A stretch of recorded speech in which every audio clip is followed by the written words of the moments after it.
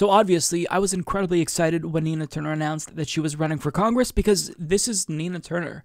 I mean, this is an individual who is a leader in the progressive movement, if not the next leader of the progressive movement. She is someone who can get people fired up. She's influential. She has national name recognition. And the thought of her fighting in Congress alongside members of the squad, perhaps as the leader of the squad, I mean, obviously that could be a game changer in DC. My worry, though, with her running for Congress is that progressives might get a little bit complacent because this is Nina Turner. She is a political behemoth, so I worry that people might think, this is going to be an easy battle, so I don't have to really come through for Nina Turner. But quite the contrary is true. We have to fight to get her elected. It is not going to be easy. And I want to make that very, very clear. If she wins, which I hope she does, and I think she has a great shot, it's not going to be because this was an easy battle. If she wins, it will be because she ran a phenomenal campaign against her opponents, and she has many opponents. This is a very competitive primary, and predictably, the state Democratic Party establishment has come out against Nina Turner. And that's really frustrating because Nina Turner has been a loyal Democrat for years. She was a state senator in Ohio, and I mean, they're not even opting to remain neutral. They're coming out against her in full swing. So they don't want her to win. And because of that, we have to make sure that we fight for Nina Turner. We don't just sit back and expect her to win because it's Nina Turner. We have to phone bank for her. We have to organize for her. And if we can, we have to donate to her campaign.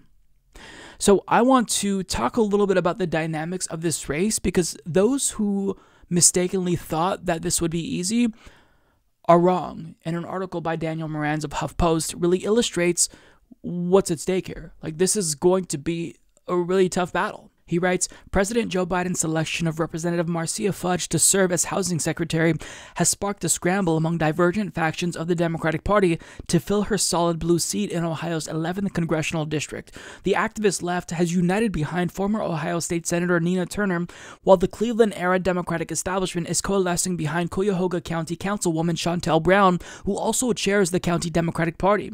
Former state senators Shirley Smith and Jeff Johnson and former state representative John Barnes Jr., all of whom resemble Brown ideologically, are also contesting the seat.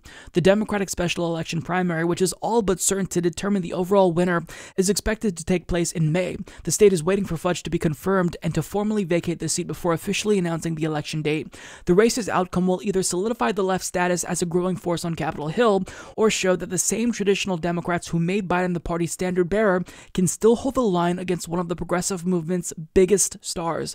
This is really a proxy for what's happening with the Democratic Party nationally, said David Cohen, an Ohio politics expert at the University of Akron. In Turner, the voters of Ohio's 11th likely have their first real opportunity to send an anti-establishment firebrand to Washington, according to Cohen. It's completely untested terrain for the left, Cohen said. So she already has 4 opponents, 4 moderates, all running against her. Now, at face value, you might think, well, that's 4 moderates who are going to split the vote among the establishment vote.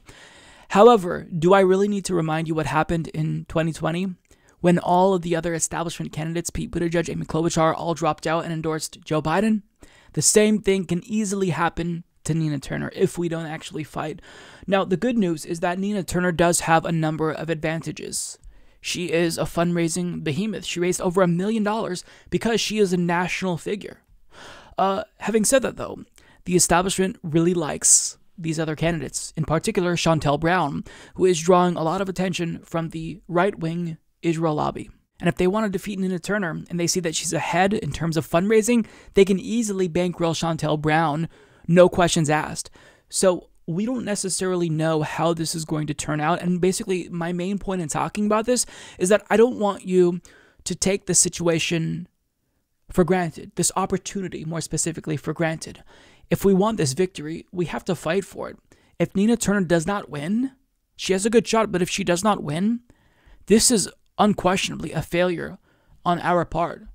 So this really is a true test. This is a proxy at the local level in Ohio. If we can win here, then we can once again reassert our dominance in the Democratic Party. But if we lose this race, then this is further evidence that the party can still easily crush progressives, even behemoths like Nina Turner. So all that I'm asking is for you to do everything in your power to make sure that we make Nina Turner successful. Don't question whether or not you didn't do enough. Like, this is my philosophy, during the Bernie Sanders campaign in 2020.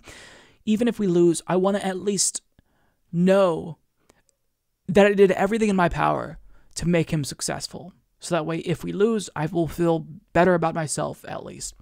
So we have to come through. I don't want to be doom and gloom. I think Nina Turner has a phenomenal shot, and I think she could win.